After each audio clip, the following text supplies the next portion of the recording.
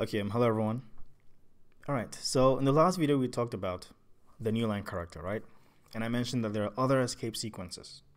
Alright, so we know that for the escape sequence, so it's an escape sequence, right? Meaning something follows another thing. Something started and the other thing follows it, right? We know that if we wanted a new line character, we type in the \n, and when I compile this and I run it, as soon as the program gets here, the interpreter gets here, it's going to break the line from where it's at to the next line.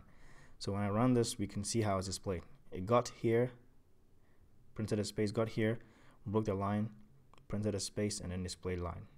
We know that's how it works. Okay, let's go back to where we were. Now, assuming we really wanted a / in our statement. We just wanted it printed.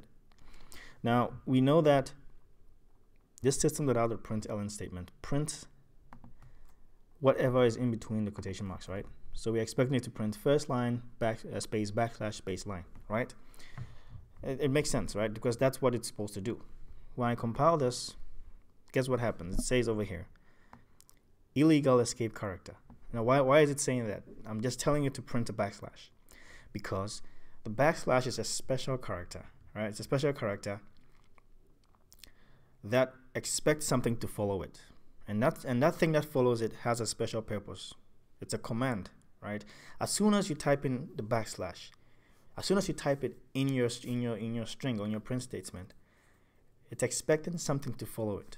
It's expecting something to follow. It's expecting a special character that does something to follow it. So because you included a / here, and what followed it was a space, you can see that it's a space. It's saying this space that follows me is an illegal escape character. It's saying, hey, as soon as you call me the /, whatever comes after me should be something that I understand. If I don't understand it, I'm going to complain, and that's what it's complaining. It's complaining and saying, hey, this space that is following me, I don't understand it, so give me something that I understand. All right, and we know that the new line character, the letter N is something that it understands. So as soon as you type in the N, it says, okay, I understand this N. Now you're talking. Now this / and now because I understand it, we both mean that, or basically I'm just saying we both because I'm just trying to be funny, but it says, okay, now I understand this N, so I'm going to go ahead and process all of us, and that means that I'm going to go ahead and create a line here, move the position from where it's at to the next line, and then anything that comes after me is going to be displayed on that next line. So the space and the line is going to be displayed on that next line, like we saw it, right?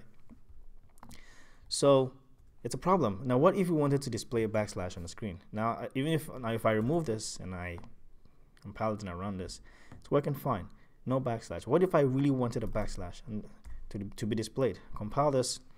It says illegal escape character, right? Because this space is not a real character. Let's go ahead and remove this space and compile again. It's still saying this is an illegal escape character because the L that follows this / is saying, hey, I don't understand this L. This L is not one of the special characters that do certain things, or that do something or make something happen. It's complaining. It says, hey, as soon as you call me the /, give me something I understand. Okay. So one of the other escape sequences is the / itself. Okay. The / itself, it's an escape sequence. So over here, it was complaining that, okay, you've called me the /, now make sure that anything that follows me is something that makes sense. It's something that causes something to happen. It complained about a space. It complained about the letter L. It said, L, I don't understand you. The / itself is an escape character, and it causes something to happen. So it says, okay, now I understand this /. Anytime it sees a /, it prints it on the screen. That's all it does. If it sees a /, it's one of the special escape characters. So you are starting an escape sequence here and saying, okay, show me something. It's saying, okay, show me something that makes sense. All right, show me something that makes sense. You call the / here. It's saying, okay, now give me anything that follows me has to make sense, has to really do something. So it sees a backslash and says, okay, now I know what this is. Now this makes sense. I know what to do with it. Anytime it sees the backslash, it causes it to be printed on the screen. That's all. So now this causes one backslash to be printed on the screen. This is an escape sequence. You started it, and this is an escape special character. This one is an escape special character, and anytime it sees this a backslash following it, it just prints it on the screen. Think of it, the backslash as an escape, a special escape character. Well, one is to start the sequence, and one is the special character. The backslash is always starts the sequence. So if I wanted to do a new line like we did, backslash n, it says okay. Backslash n, it says okay. I understand this n. What it does is, I'm going to what I'm supposed to do now is to basically create a new line. Okay. Now I understand this backslash. It says okay. I understand this backslash. What I'm supposed to do is to just print it. That's its purpose. So when I compile this, it's not complaining anymore because it's saying okay, you called me at the escape sequence. Make sure anything that follows me makes sense. And this is is one of the special escape characters, right? I'm supposed to name this other escape characters, right? But it makes sense to also say sequences. So when you do this, you're starting the sequence. Anything that follows it has to be a special character, and indeed this is. Anytime this follows the backslash, it's printed on the screen. That's its purpose.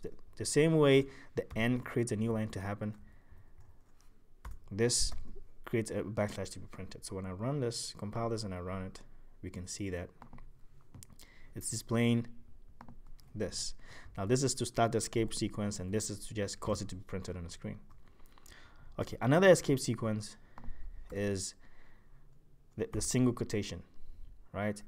Now we know that if you type in something, let's say an L, it's going to complain and say, I don't know this L. When I compile this, it's saying, hey, this L that follows me is an illegal escape character.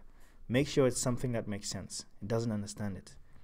It knows that N makes sense, so it's saying, okay, now N makes sense. It's saying, okay, the backslash is also a special character. I'm going to print it. That's what it's supposed to do, or that's its purpose. So I'm going to compile this and run it, and it's fine. Now it's saying, okay, give me more. It's saying, give me more. Give me things that make sense. Okay, another escape. One of the special characters also is a single quotation, and anytime a single quotation follows a backslash, that is caused. It's just printed on the screen. The single quotation is printed on the screen. So when I compile this and I run this, we can see the single quotation is printed, right? So we can see it's printed here. Another one is a double quotation. Now, let me remove this for a second. If I type in the double quotation here like this, you realize what's happening. Let's say I just wanted to print a double quotation in the string like this. You can see that even the color coding is changing. Now think about this for a second. Before you print a string literal, right? A string being a series of characters. This space is also considered as a character. So now there are 2 characters in between here. Anytime you want to print a string literal, you have to surround it with double quotations, right? We'll talk about that in future videos. But anytime you want to print a string literal, you surround it with double quotations here, right? So what if I say I want to print this, okay, but I want also a double quotation printed? But look at the confusion here. We are saying anything that has to be printed has to be in double quotations. So you can think of this, well, when this wasn't there, when this double quotation wasn't there, this marked the beginning of the string that is to be printed, and this marked the end of the string that is to be printed. Now we are saying, okay, I want this to be printed as part of the string. Now guess what? This has there's confusion here. This has marked the beginning of the string to be printed, and this that we meant to print. We meant to print on the screen. We meant to display on the screen, has saved right now as the end of the string to be printed.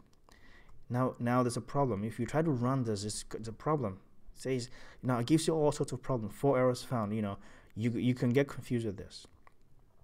And all we wanted to do was just to display this on the screen. See, it's a problem, right? So the double quotation itself, right? The double quotation itself is an escape character. Okay, it's an escape character. It's a special escape character.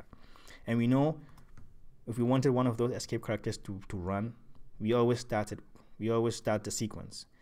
And the backslash starts the sequence. The backslash is one of the it's not printed, right? It starts a sequence. It waits for one of those special characters so that it does what they do.